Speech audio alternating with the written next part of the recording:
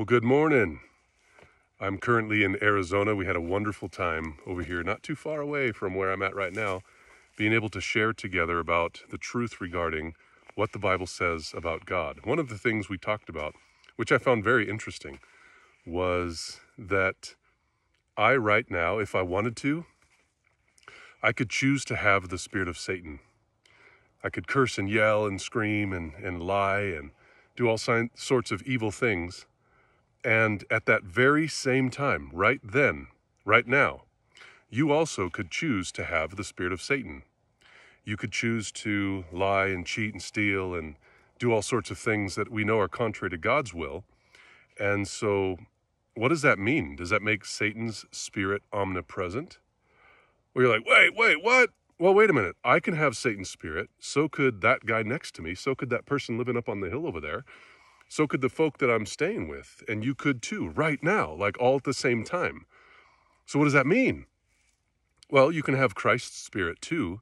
I could have it right now. You could have it right now. Those people up there could have it right now. So do the folk that are housing me. They could have it too. So what does that mean? Does that mean Christ's spirit is omnipresent? Well, wait a minute. If I can have Satan's spirit right now, or if I could have Christ's spirit right now, what does this mean? And so think about this, you guys. Think about the fact that the Bible doesn't even use the word omnipresent. And we've come up with this idea that makes God's spirit somehow everywhere, and Satan's spirit can't be. But no, wait a minute.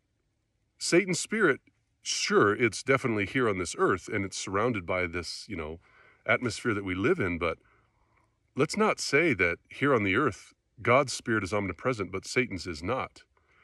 Because really, it's the same thing. It's accessible to anybody. And I think that if you could show me that I am wrong in this thinking, then please help me to know and understand. One of the verses we talked about in that conversation was Acts chapter 5, verse 32, where it says that God gives his spirit to them that obey him. And that means, of course, that God doesn't give his spirit to them that don't obey him, right? Of course, there's the wooing and the appealing and like, come to me.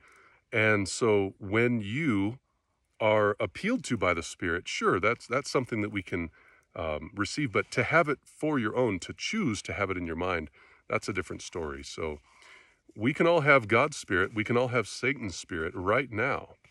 So what does that mean for us?